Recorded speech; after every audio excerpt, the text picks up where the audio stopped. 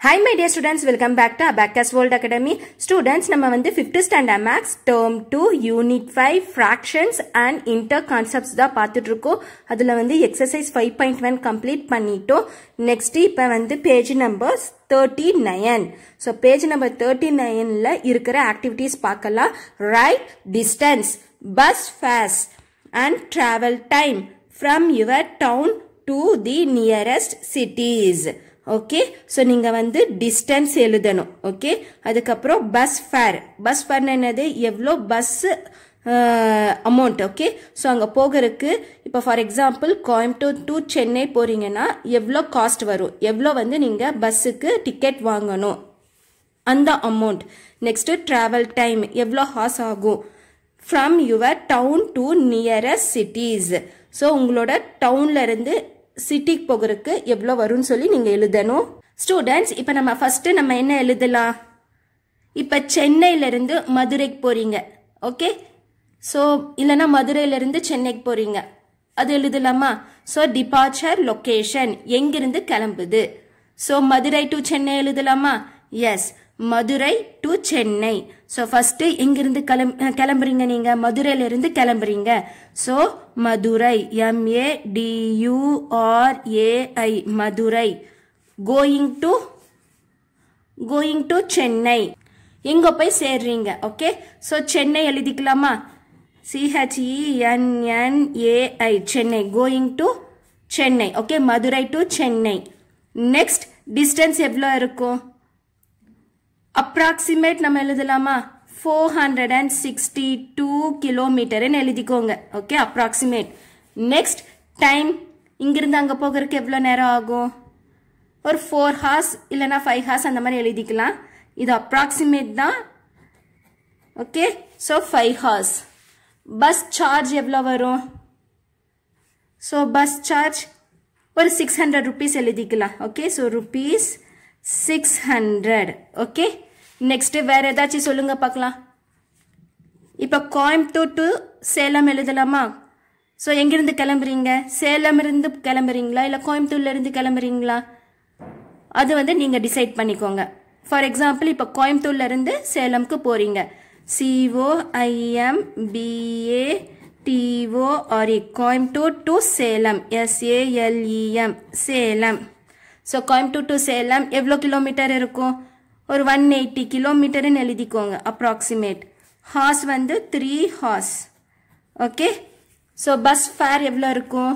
Ticket எவ்வளோ வாங்குவீங்க? So rupees ஒரு 250 எழுதிக்கோங்க. எனக்கு கரெக்டாக தெரியல. ஸோ அப்ராக்சிமேட் 250 எழுதிக்கோங்க. ஓகே, ஸோ இப்போ நம்ம நம்ம எழுதியிருக்கோம். வேற ஏதாச்சும் எழுதலாமா? ஸோ சென்னை டு திருச்சி எழுதலாமா? Third one, Chennai to Trichy. Okay, CHENNAI, Chennai to Trichy. TRICHY, Chennai to Trichy. So எவ்வளோ கிலோமீட்டர் எழுதலாம்? 332 எழுதிக்கலாம். ஓகேவா?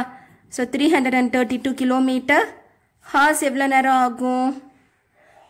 ஒரு 4 hours எழுதிக்கலாம். எனக்கு கரெக்டாக தெரியல. ஸோ நான் அப்ராக்சிமேட் எழுதுறேன். நீங்கள் வந்து உங்கள் பேரண்ட்ஸ் கிட்ட இல்லைன்னா டீச்சர்ஸ் கிட்ட கன்சல்ட் பண்ணி நீங்கள் எழுதிக்கோங்க. Okay, 4 hours, approximate 4 hours. Next bus fare. So rupees எவ்வளோ எழுதலாம்? 400 இல்லைன்னா 450 அந்த மாதிரி எழுதலாம். ஓகே, ஸோ இது எல்லாமே அப்ராக்சிமேட். ஸோ இந்த மாதிரி நீங்கள் எழுதணும். ஓகே, எது வேணாலும் எழுதிக்கலாம். ஸ்டூடெண்ட்ஸ், இந்த மாதிரி தான் நீங்கள் எழுதணும். இது எல்லாமே அப்ராக்சிமேட் தான். ஸோ நீங்கள் வந்து உங்கள் பேரண்ட்ஸ் கிட்ட கன்சல்ட் பண்ணிவிட்டு நீங்கள் எழுதிக்கோங்க. ஓகேவா? Next, distance R given below from Chennai to Kanyakumari. So சென்னையிலேருந்து கன்னியாகுமரிக்கு போகிற டிஸ்டன்ஸ் கொடுத்துருக்காங்க. நீங்கள் வந்து இங்கே கொஸ்டின்ஸ் கேட்டிருக்காங்க, அதுக்கு நீங்கள் ஆன்சர் பண்ணணும். Distance between Chennai and Tindivanam. So சென்னையிலிருந்து திண்டிவனம்க்கு போகணும், அதுக்கு டிஸ்டன்ஸ் எவ்வளோ இருக்கும்?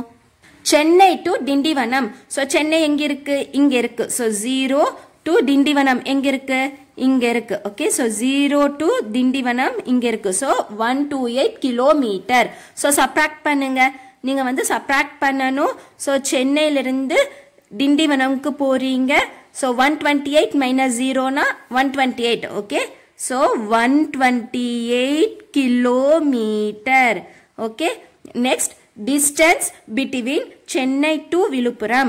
So Chennai லிருந்து விழுப்புரம் எங்க இருக்கு? விழுப்புரம் இங்க இருக்கு. Chennai to Villupuram 172 kilometer. So Chennai வந்து 0 kilometer, விழுப்புரம் வந்து 172 kilometer.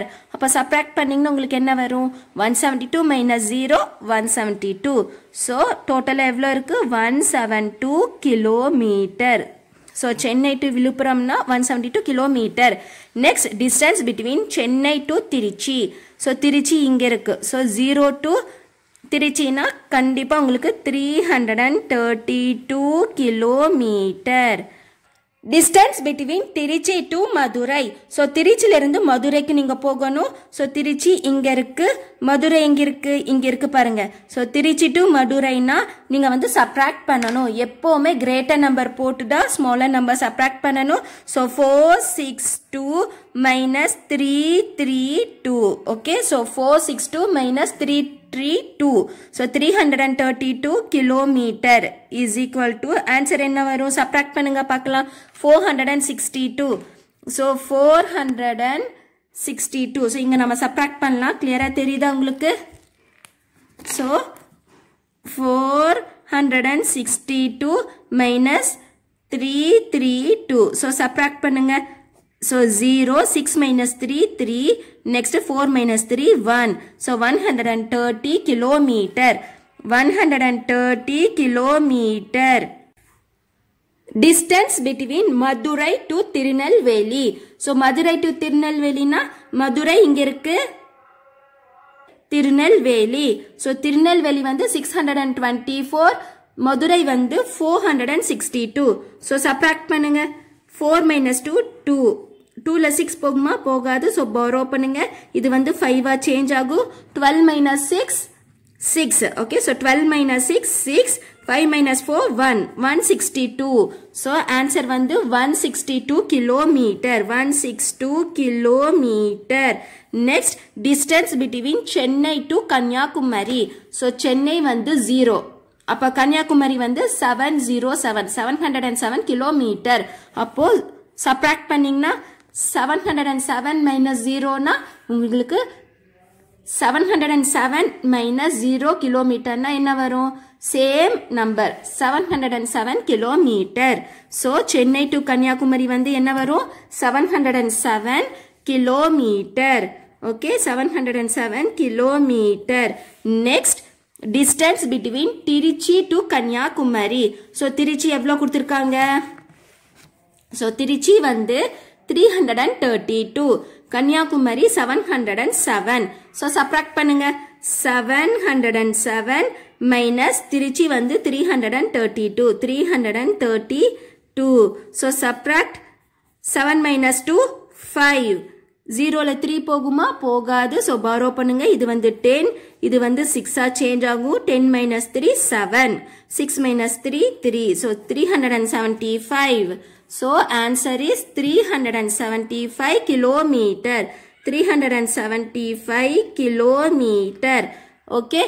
Next, distance between Dindivanam to Tirunelveli. So Dindivanam எவ்வளோ? Dindivanam வந்து 128. Tirunelveli 624. So Dindivanam to Tirunelveli.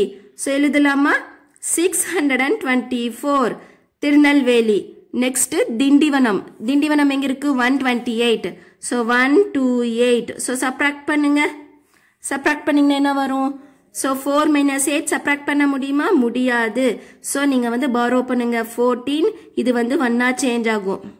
So 14ல 8 போச்சுனா 8க்கு அப்புறம் 9, 10, 11, 12, 13, 14. So 6. 1ல 2 போகுமா? போகாது. So என்ன வரும்? borrow பண்ணணும். So 11. இது வந்து 5 change ஆகும். 11 minus 2, 9. So 2க்கு அப்புறம் 3, 4, 5, 6, 7, 8, 9, 10, 11. So answer வந்து 9 வருது. 5 minus 1, 4. So 496. So இப்ப நீங்க திண்டிவனம் to திருநெல்வேலி எழுதணும். So திருநெல்வேலி வந்து 624. திண்டிவனம் வந்து 128. So 128. So subtract பண்ணீங்கன்னா என்ன வருது answer? 496. Okay. So 496 kilometer. So Dindivanam to Tirunelveli வந்து 496 kilometer. Distance between Chennai to Madurai. So Chennai வந்து எவ்வளோ? 0. Madurai வந்து 462. So 462 minus 0 na எவ்வளோ வரும்? 462. Okay. 462 kilometer. Okay. 0 ல நீங்க என்ன subtract பண்ணீங்கனாலும் same answer தான். Which is the longest distance? Chennai to Tiruchi or Chennai to Madurai? எது வந்து longest distance? அவங்க என்ன கேட்டிருக்காங்க? Chennai to Tiruchi. Okay. So இதுல இருந்து இதுவா இல்ல Chennai to Madurai? மதுரைனா எங்க வருது? இங்க வருது. So Chennai to Madurai. எது வந்து longest distance? Yes, Chennai to Madurai. Okay, Chennai to Madurai தான் வந்து longest distance. So answer is Chennai to Madurai. Put tick. Okay, so இதுதான் வந்து answer. So clear இருக்கா?